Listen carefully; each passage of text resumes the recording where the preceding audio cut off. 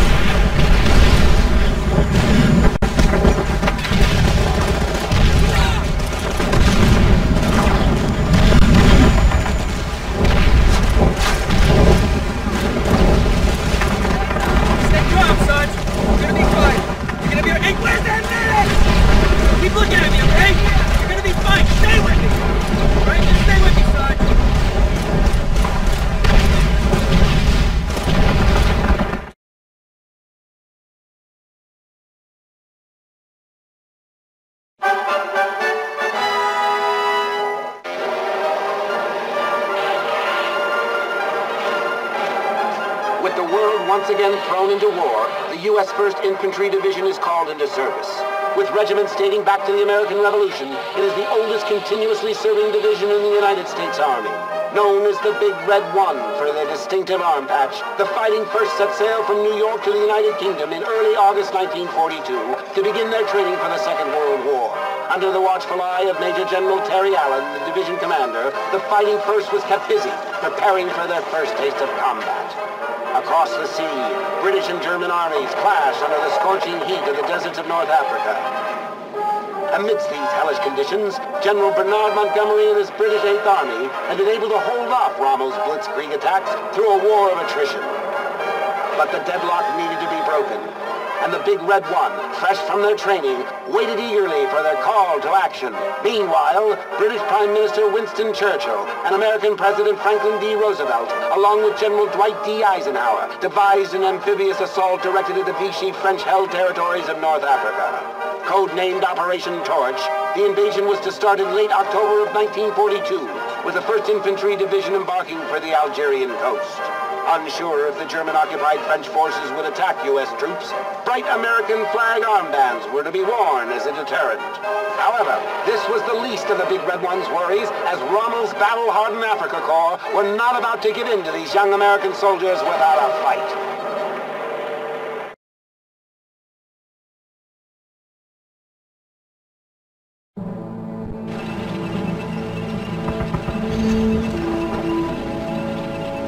Starving. Haven't eaten nothing since we left the ship. Hey, you know, my dad runs a deli back in the Bronx, makes the best pastrami sandwiches you'll ever eat. Brooklyn, you ain't quite right. Kinda like your sister, huh, you friggin' hayseed? Candy, you two! Stay on the ball! This ain't boot camp! Hey, you mad at you? Hey, Sarge, I thought you said the French were gonna surrender. Yeah, storming the beach was fun and all, but I gotta get back. I got tickets to the Yankee games. They're playing the Red Sox. I got box seats. Ah, shut the hell up, Broomfield. I said cannon! Resistance or not, we got an airfield to secure, Private. Tell you what, fellas, I'm glad those Frenchies decided to fight back. And for Christ's sake, Kelly, watch where you point that rifle. Try and remember that. It'll keep you from blowing the head off the guy next to you. Okay, Sarge. Look at all this sand, guys! I sure ain't in Jersey no more! Well, at least you can be thankful for that. Oh, God! Medic! Private, get on that gun! We got company!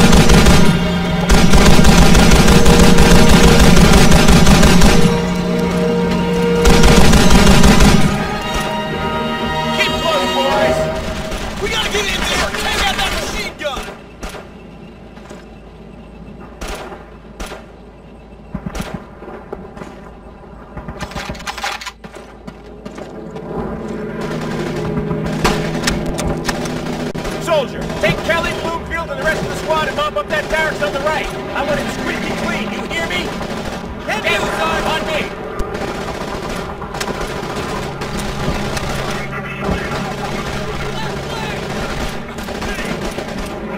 Cover me! Stay down! Watch out!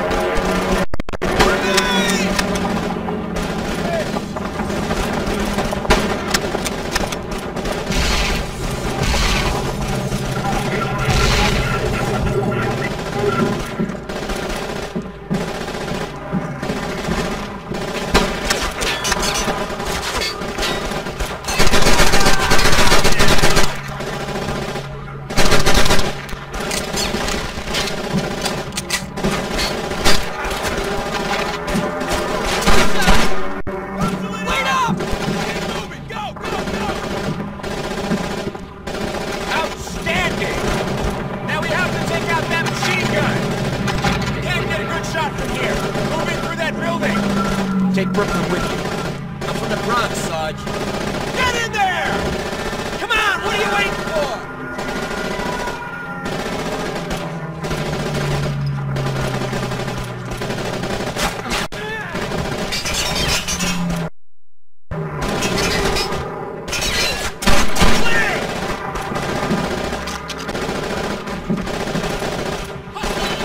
Let's go!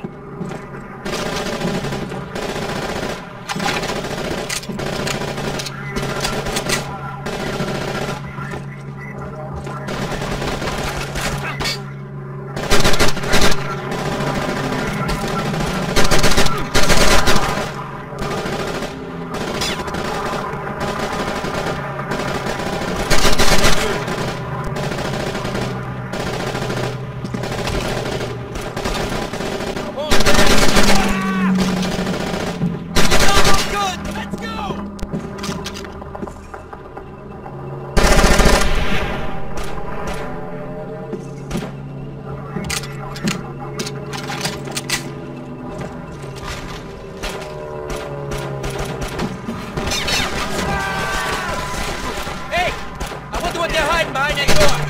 Hey, cover me, will you? Brooklyn, you idiot! You're gonna get us all killed! I said cover me! I can't work like this! What are you doing? Almost open! Almost open! Almost! Ha ha! It's like breaking into my father's liquor cabinet!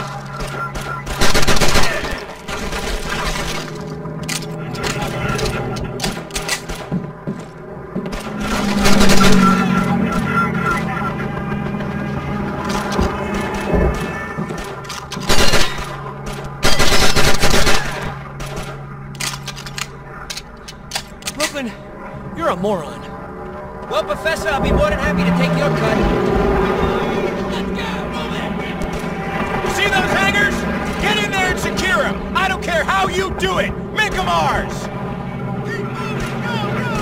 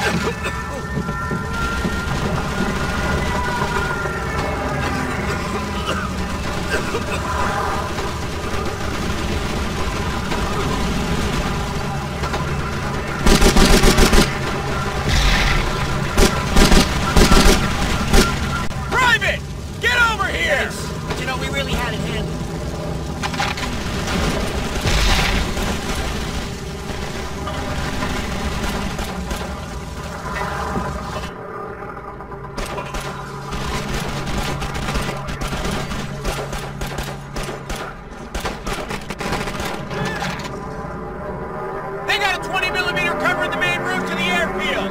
We're getting torn to shreds out there.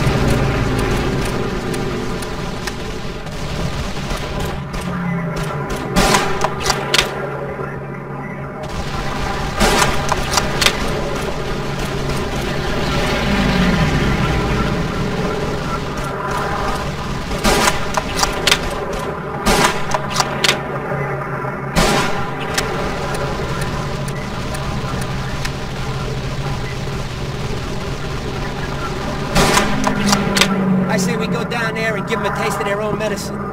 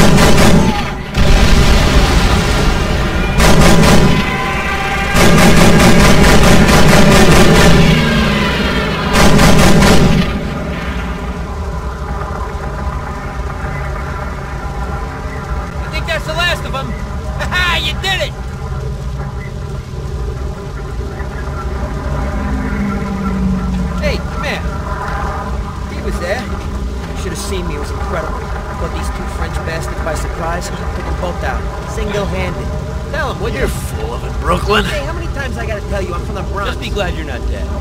Good work, but this was just a scrub team. Rommel and his boys are gonna be a hell of a lot tougher. Trust me. Okay, let's set up a perimeter ASAP. I don't want to lose this airfield to another counterattack. Now get going.